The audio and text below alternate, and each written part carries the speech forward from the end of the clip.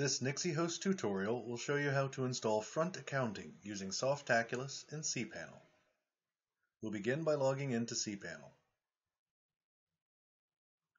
Scroll down to the Software section and select Softaculous Apps Installer. Click the ERP heading on the left-hand side of the screen. You'll find FrontAccounting in the list below. Click Install. If you have an SSL certificate, you can change the protocol to HTTPS. Otherwise, leave this default. Select the domain you wish to install FrontAccounting to from the drop-down menu. If there is a specific directory you wish to install FrontAccounting to, enter it here.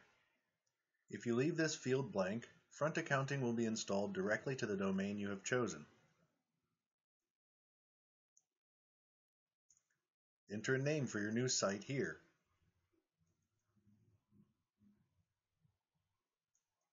Enter an administrative username, password, and email address. This email address must already exist.